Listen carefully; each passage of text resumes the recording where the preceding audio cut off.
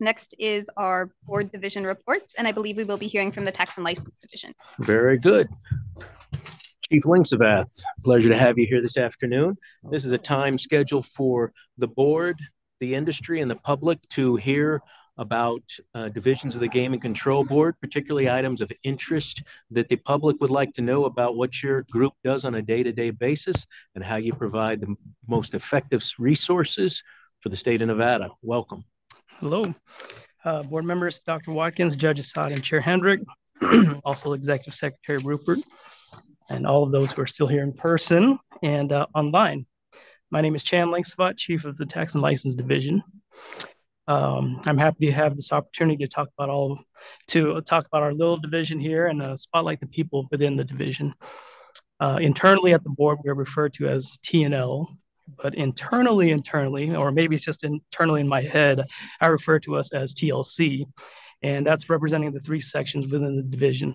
That's tax collection, licensing, and compliance. But also, it's who we are. It's how we operate. We're smaller operators.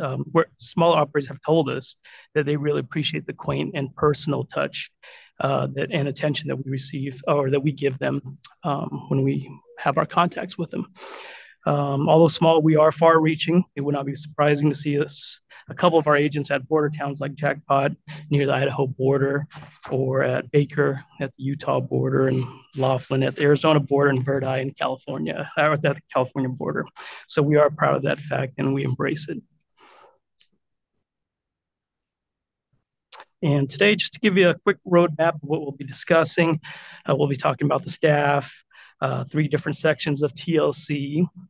Then I'll discuss some lesser known things we've handled, like Indian gaming and our restricted seminar that we hold now on a bi-monthly basis. Then I'll discuss some common issues we have seen in the industry and bring them to light in hopes of avoiding them in the future. And then finally, I'll end the presentation with some hopefully interesting tidbits and upcoming news for tax and license. For the staff overview, we have 19 unclassified employees. Those are essentially the agent positions all the way up to chief. And of those 19, 6 are CPAs. And I guess just to help our stats out a little bit, one of the CPAs is also an attorney. And I don't know if that helps our reputation or not, but so it is. We also have an administrative staff of 5 hardworking individuals.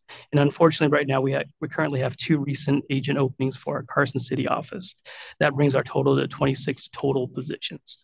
The division was materially larger back in the heyday when licensees were sending in paper checks and to pay their taxes. But since then, we have required electronic payments, and consequently, the number of personnel has been reduced. And our management staff, we have myself in Las Vegas. We have Matt Wilkes, who's the deputy chief. He's in Carson City. In Carson City, we also have Andy Lane, who's a supervisor in compliance. Chris Citra, who's the senior agent for compliance. In Las Vegas, we have Jocelyn Mendez, supervisor in the compliance section. Jess Cordial, who's supervisor in the collections and licensing section, and then John O'Connor, who's special agent, and Rashmi Kumar, who's senior agent. So next we'll talk about the first of our TLC here, which is tax collection. As you would guess, it means we collect taxes and fines and fees for all licensees. Our tax collection team also handled delinquencies and write-offs. We had approximately $1.2 billion in taxes collected in the last fiscal year.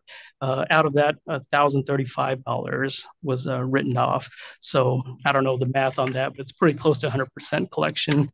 And it's not all us. It's easy because if they don't pay and they want have another license, they're going to have a hard time explaining why they didn't pay their taxes, right? So, but we also distribute funds, whether it be to the general fund or to the different counties required by law. And on the licensee side, when they want to file their tax forms and make corresponding payments, they go through an online platform we call GCB Apps. And I still believe we have one grandfathered licensee that pays by check, but our office agent, Kim Creon, she promised me she's working hard to get them up to speed on that to pay online. So, and for licensing, our second section here is anything just to eliminate some confusion too that we get sometimes is anything pre-licensing. That's Chief Hoffman's division over there and crew. They handle anything that investigatory that goes all the way up to the board meeting as of today, and then commission meeting. Once it's approved, then I call that post-approval. Once it's post-approval, that's where we come into play. We issue the license itself. We maintain the license, any closures, transfers to and from trusts, with the help of the Attorney General's office, of course, if need be. And if there's anyone that needs to be licensed, we send them over to Chief Hoffman's division over there. So that's some of the things licensing does. And then we have compliance, which is the last of our TLC here. And in August, a couple months ago, the audit division stood right here. I believe it was my good friend, Deputy Chief LeBlanc here. And he stated that audits, or the audit division handled all Group 1 casinos, and they would perform audits and conduct audits. And that Group 1s are anything, any casinos that have gaming revenue over 7.391 million in a fiscal year. That means we handle the Group 2s, which is below that threshold. We also do reviews for LET, or I'm sorry, for restricted licensees that have or are subject to LET. And then we also do some reviews for manufacturers, distributors, and operators of slot routes, which kind of we call SROs. And our objective in compliance is to ensure that gaming laws are followed, proper reporting of revenue, and then proper payment of taxes and fees, of course. In total, we monitor and conduct reviews to close to 500 licensees or so every year, is who we monitor. And then I mentioned a little bit earlier, I talked about Indian gaming. There's not a lot to talk about here. The bulk of our time is not spent on Indian gaming, but there are 8 compacts out there total, and 3 of them are active and operating. If there are issues with that, we almost always talk to the Attorney General's office regarding that too. So, and then to the restricted licensee compliance seminar. We have mentioned today the non-restricted Group 1s and 2s. They were on the agenda today, and we briefly touched upon the restricted licensees just subject to LET. Our restricted licensees are typically these smaller operations that have 15 or less slot machines. They can be in grocery stores, convenience stores, bars, and taverns, as we saw in the latter half of the agenda items today. Because they're small and operated by literally moms and pops, sometimes we provide compliance seminars to help those licensees with less resources for compliance of gaming laws. Some topics covered in that compliance seminar: it's timely filing of fees and taxes, which is very important. Minimum bankrolls, just how much they have to keep at each of the place, just to make sure that they can cover any kind of jackpot that's hit or anything like that. Problem gambling pamphlets, which we require that they have and available to the general public, and prohibition of minors in gambling. There are other subjects too, but those are kind of the main ones. And who should attend? Of course, those that are required to attend, as we saw in today's agenda, those in the restricted license agenda. Typically, that's a condition that's required of them, but it's also for anyone who wants a refresher on how to run a restricted licensee. And that kind of segues into some common issues that we see. Most of those issues come from restricted licensees, and for the reasons I mentioned earlier, they have less resources. They typically need the help. Some of the issues that we see are Reg 9010 temporary closures. The board sees that quite a bit. They see OSCs and complaints that come through for that. And that's typically where restricted licensees close down their gaming activity for 30 days or more. And they think as long as they pay their taxes, they're okay. But Reg 9010 states differently. And then also delinquent payments. Typically, they have to pay for their license fees before the actual quarter starts or before the year starts. And if they're late by more than 30 days, they can lose their license, and that's deemed surrendered, and that's just automatically. So there's no hearings or anything like that. They just lose it. And that's problematic because then they'll have to refile again with investigations, and that could be costly to them. So they do have to keep that in mind. Also in restricted licensing, they have to submit diagrams to us on a continual basis if they make any changes. So Well, we just tell most of our restricted licensees, give us a call, of course, if they want to, but take the restricted seminar. It's free. It's bi-monthly. They can register online and they can even view it online. And then it's just some quick facts that I just wanted to draw out. I wanted to just highlight that. And we'd like to thank Mike Lawton, the board's senior economic analyst, for that. We provide all the raw data, but he kind of compiles all of that and puts his magic on it.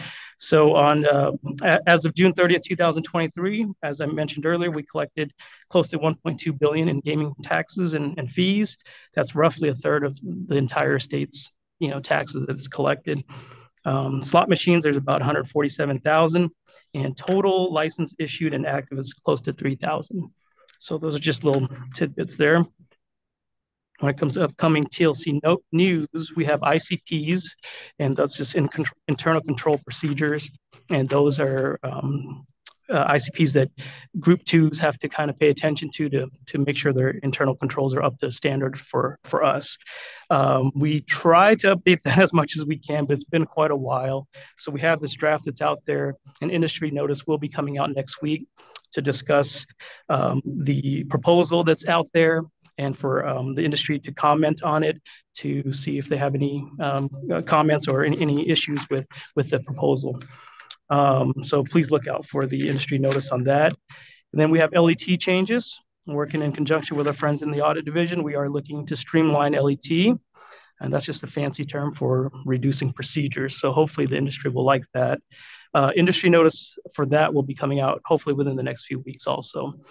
And then there's a audit and tax and license regulatory workshop that's coming up. The industry notice for that has already gone out, and it's scheduled for November 28th at 1:30 p.m. At that workshop, the industry can attend and let both divisions know if there are any issues out there that have not already been brought to our attention. And more importantly, if there are issues, having an open and frank discussion on possible solutions. And it's not on the slide here, but I did hear it a few times today regarding the restricted licensees compliance seminar. That we don't have dates for 2024 yet, and the reason for that is we are changing it from quarterly to bi-monthly or every 2 months because it's kind of getting full now. So we were just trying to add two more classes in a year. If need be, we'll add more if there are enough people out there who wants to do it. That's all I have for today.